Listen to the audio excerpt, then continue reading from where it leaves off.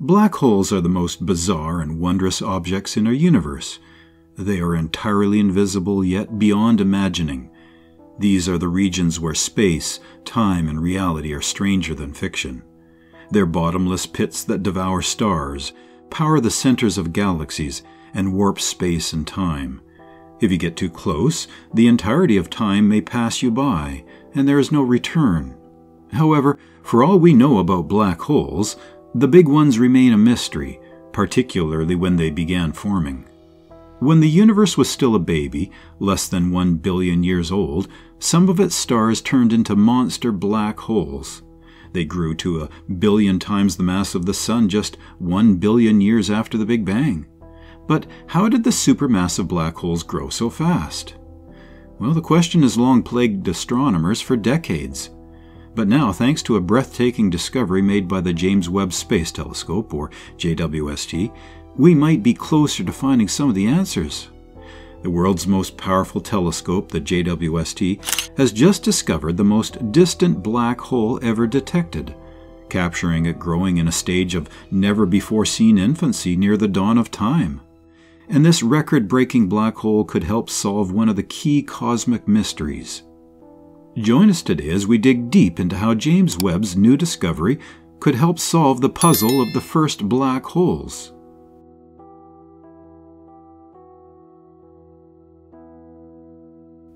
Starting in the late 1950s, we began observing energetic sources in the universe that didn't match any known class of object. As we moved beyond optical astronomy and started exploring the universe in other wavelengths, new types of objects began to emerge. With the advent of radio astronomy, certain sources appeared to emit large amounts of radiation with either no visible light counterpart or simply a single, unresolvable point of light. These quickly became known as either for quasi-stellar radio sources or quasi-stellar objects, which were both eventually revealed to be the same class of objects, quasars. When we began looking at these objects in X-ray wavelengths of light as well, we found that they weren't just bright and energetic at those wavelengths as well, but that they were often varied rapidly at X-ray wavelengths. With improved telescopes, optical counterparts began to be identified.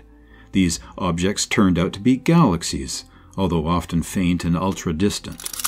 Then, in 1971, the first anomalous X-ray source within our galaxy, Cygnus X1, was identified.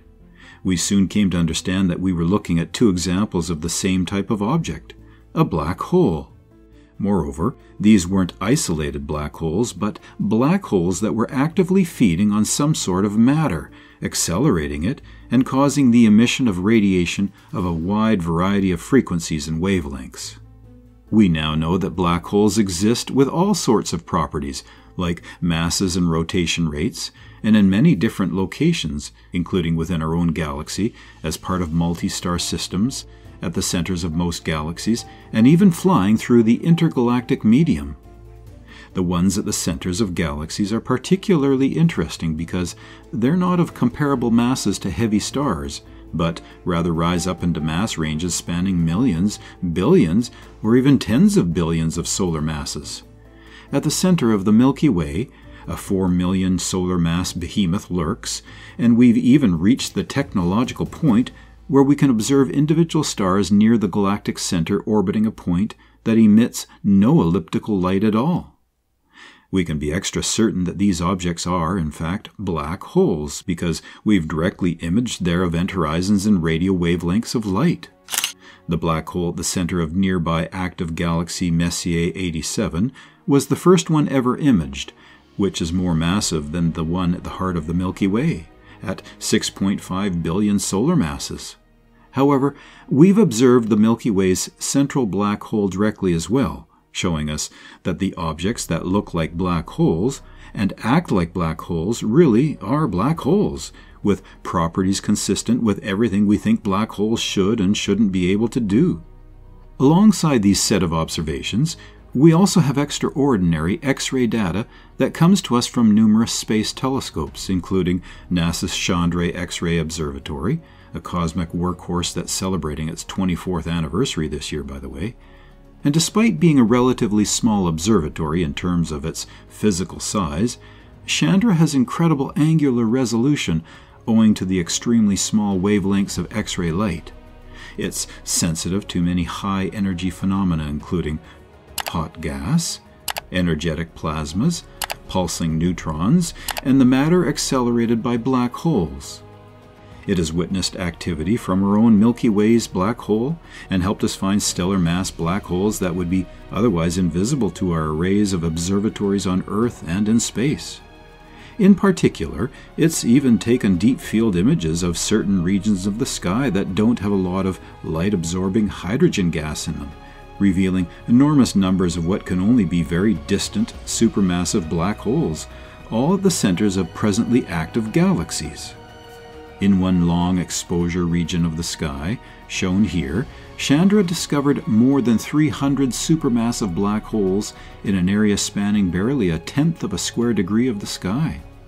Meanwhile, in infrared wavelengths of sky, also excellent for identifying black holes, NASA's Spitzer Space Telescope similarly discovered enormous numbers of supermassive black holes. Now that Spitzer has been superseded by arguably our most ambitious space telescope of all time, the JWST, the hunt for the earliest and most massive black holes has gotten an additional boost. Prior to the JWST era, a large number of quasars and active galaxies had been discovered, not just in the late-time, well-evolved universe, but also at very great distances, which correspond to very early times in the young universe. Many black holes that had already grown to several 100 million or even a billion or more solar masses, black holes that are hundreds of times the mass of the Milky Way's central and most massive black hole, have been found from time periods that correspond to the universe being less than 1 billion years of age since the hot Big Bang. These early but still very massive black holes have posed an interesting puzzle for astronomers.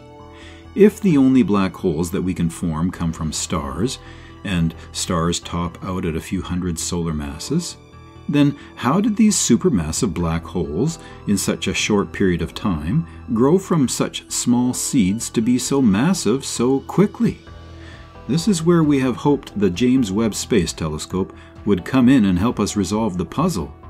After all, it's pretty clear that, if you require stars to make black holes, and the black holes that you make from stars top out at a couple of hundred solar masses, and black holes have a maximum rate, the Eddington rate, at which they can grow by accreting matter, then our standard calculations for how black holes should get based on known physics fails to give us predictions that align with what we've already observed. Something somewhere must be wrong about our assumptions, models, or calculations. Numerous possibilities abound. It could be that the universe was born with black holes before any stars formed at all, a population of primordial black holes, if you will. However, there are many theoretical and observational reasons to disfavor this scenario. Quite simply, primordial black holes would necessitate new physics. It could be that the first stars were more massive than current stars, as they were less efficient at cooling and collapsing, meaning that they require more initial mass to collapse from. However, models indicate that even with initial seed black hole masses of greater than 1,000 solar masses or so, which might be reasonable estimates for the first stars, these black holes simply grow up to be too big, too fast for this alone to solve the puzzle.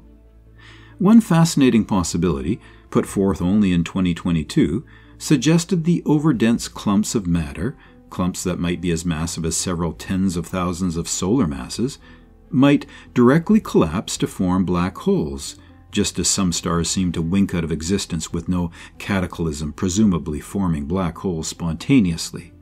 These strong, cold accretion flows of matter can trigger the rapid collapse of dense clouds of matter, perhaps creating seed black holes up to the 30,000 to 40,000 solar mass range, massive enough that, if these seeds were formed when the universe was just 100 to 200 million years old, we could finally put this puzzle to rest. And that's where James Webb comes in. Whenever you look at the universe with new, superior tools, the only thing you should be certain of is that you'll find something, and maybe multiple things, that surprise you. And so it was in July of 2023. Webb researchers from the Sears collaboration reported the discovery of Sears 1019, a black hole of 9 million solar masses coming from when the universe was just 570 million years old, breaking the record for most distant black hole. So long as this black hole represented no more than less than 1% of the total mass of the galaxy, which it did, the universe should have no problem forming black holes this massive, this early.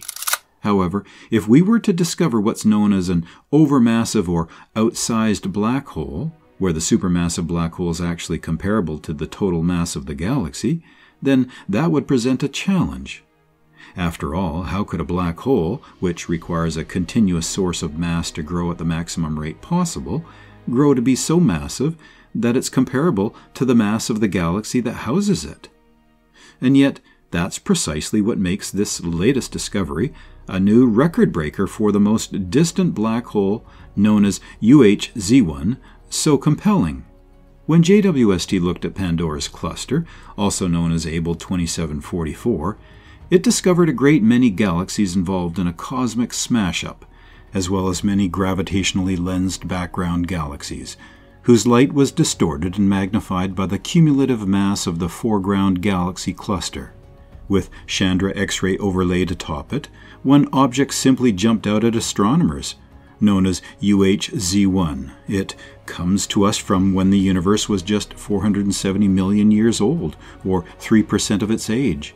Contains a black hole that's somewhere between 10 million and 100 million solar masses, from the brightness of the X-rays as seen by Chandra, but where the total stellar mass of the galaxy, from JWST observations, is also only between 10 to 100 million solar masses. This one discovery, in concert with everything else we've learned to date, teaches us a gigantic lesson. For one, it tells us that the small seed scenario, where supermassive black holes grow from stellar mass seeds, cannot account for UHZ1. There's an upper limit to how quickly black holes can grow, and that's in part determined by their environment. With so little mass available within its host galaxy, UHZ1 couldn't have reached 10 to 100 million solar masses in just a few hundred million years if it began from such a small seed. And as Andy Golding, lead author of the study that reports the galaxy's distance and mass, put it, there are physical limits on how quickly black holes can grow once they've formed, but ones that are born more massive have a head start. It's like planting a sapling, which takes less time to grow into a full-size tree than if you started with only a seed. But a large black hole seed, between 10,000 and 100,000 solar masses, could have formed from directly collapsing gas, and then grown by consuming the matter that falls into it. As matter falls onto the black hole, it will form stars and also grow the black hole, with theoretical predictions indicating that over a few 100 million years, the black hole seed will start off outmassing the stars around it. Then both the mass of the black hole and the mass of the surrounding stars will rise, but with the mass in stars rising more quickly, causing the stellar mass to eventually catch up to and then surpass the mass of the more slowly growing central black hole. Up until UHZ1, we had never found a black hole more massive or as massive as the cumulative amount of stars that surrounded it. But we'd also never found a black hole as early in the cosmic history as UHZ1 either. This is a central piece of evidence in revealing our cosmic history. If we put all the pieces together, we arrive at a scenario where, sure, the first stars will definitely give rise to large numbers of black holes, up to the hundreds or perhaps even 1,000 solar masses each. But the seeds of supermassive black holes were more likely formed from the direct collapse of gas, leading the black holes of tens of thousands or maybe even 100,000 solar masses appearing just as the very first stars are only igniting.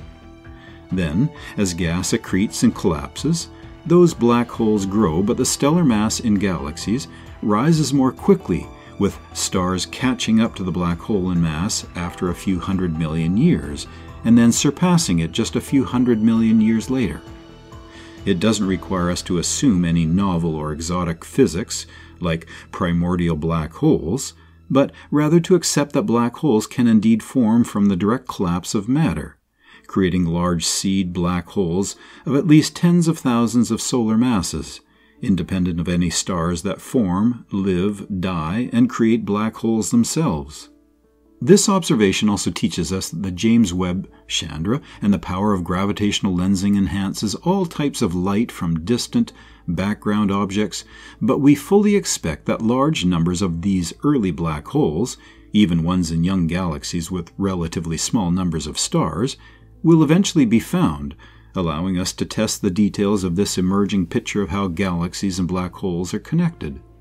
Perhaps this long-standing cosmic question of how black holes got so massive so quickly is finally nearing a satisfying resolution. What's interesting, not only focused on the first black holes, in another remarkable discovery, James Webb just detected clues about how Earth formed billions of years ago. Specifically, the telescope has spied planet-forming disks letting off a cold steam, providing crucial evidence for a leading theory describing how planets are built. This excess water vapor was detected by the James Webb Space Telescope in two compact disks of gas and dust surrounding young stars that are just 2 million to 3 million years old, which is incredibly young in the scope of our universe's timeline. The disks are located in the Taurus star-forming region, which sits about 430 light-years away. Astronomers believe planets form through a process that begins with what is termed pebble accretion. This involves small chunks of silicate rock, ranging in size from centimeters to about a meter, that are coated in ice. They're thought to begin their lives in the freezing outer parts of a planet-forming disk, typically home to comets, and eventually start to experience friction with gas in the disk. This friction presumably robs the pebbles of their orbital energy and causes them to migrate into the disk's inner realm. As they congregate in the inner realm, the pebbles are thought to start bumping into one another and sticking together, slowly building up into larger and larger objects until they become protoplanets. From there, the much stronger gravity of these protoplanets allows them to sweep up pebbles at an even faster rate, accelerating their growth. Such is the long-standing theory of planetary formation. The water vapor detected by the Webb's mid-infrared instrument, or MIRI for short, is evidence for that process because this kind of water is expected to come from the migrating icy pebbles. As icy pebbles drift inwards, they're believed to pass a boundary called the snow line. In our solar system, the snow line was just inside the current orbit of Jupiter when the planets were forming. Inside this boundary, the temperature within the disk is thought to be too great for water to exist as ice. The icy coating on the pebbles would thus vaporize, leading to an injection of cold water vapor into the inner part of the disk. That's what MIRI could detect. As Andrea Benzzati of Texas State University, who is the lead author of a new paper describing Webb observations, said in a statement, Webb finally revealed the connection between water vapor in the inner disk and the drift of icy pebbles from the outer disk. James Webb observed 4 planet-forming disks in total, 2 disks that are quite compact and 2 that are extended and haven't experienced as much inward migration. Water vapor was only found in the 2 compact disks. Still, there are unanswered questions. Hopefully the Webb telescope will be the key to them. If nothing else, the observatory can help solidify a more modern picture of how planets form. Last, let's come up with some interesting information about Betelgeuse, the second brightest star in the familiar constellation Orion, which is at the end of its life cycle and will die out with a cosmic explosion called a supernova. Recent observations have revealed that it spins much faster and has many more heavy elements mixed within it than the typical giant stars should. Recently, a team of astronomers developed a sophisticated computer simulation to explore a radical idea, that Betelgeuse is the result of a merger between 2 smaller stars. All stars follow well-understood evolutionary tracks. They fuse hydrogen in their cores for the vast majority of their lives, leaving behind a buildup of helium as they age. Changing the ratio of hydrogen to helium in the core affects the rest of a star's properties, like its size, brightness, and temperature. For example, when more massive stars like Betelgeuse near the ends of their lives, they develop so much helium in their cores that hydrogen fusion moves into a shell surrounding that core, inflating the rest of the star into a red supergiant. Using this knowledge, astronomers can usually pinpoint where a star is on its evolutionary track. But Betelgeuse has some strange properties. It contains far more nitrogen in its outer atmosphere, which is a sign that its interior has been mixed recently. And it's spinning far faster than other red supergiants, indicating that something happened to the star to spin it up. Putting these pieces together, astronomers recently performed a systematic and careful analysis of the intriguing possibility that Betelgeuse did not start off as a single star, but is instead the product of a quiet merger. They reported their results in a preprint paper submitted to the Astrophysical Journal. The team's setup was a binary system, which is extremely common among high-mass stars in the galaxy. In their simulation, the primary star was 16 solar masses and already well on its way to becoming a red supergiant. The companion star was much less massive, around 4 solar masses, and was still happily fusing hydrogen in its core. As the supergiant star aged, its atmosphere extended to the orbit of its companion, the simulation revealed. The companion star's gravity funneled that material onto itself, increasing its own mass. Eventually, the companion started swimming through so much material that this caused friction, thus slowing the companion and drawing it inward. What happened next depended on a variety of factors, including the speed of the companion, the star's relative masses, and how much of the primary star's atmosphere had been extended. Sometimes the merging stars briefly flared, resulting in a significant loss of mass and thus a much smaller, highly disrupted star, the simulation showed. But in Betelgeuse's case, the merger was much quieter. The companion plunged onto the primary star's atmosphere, spiraling inward and eventually merging with the helium core.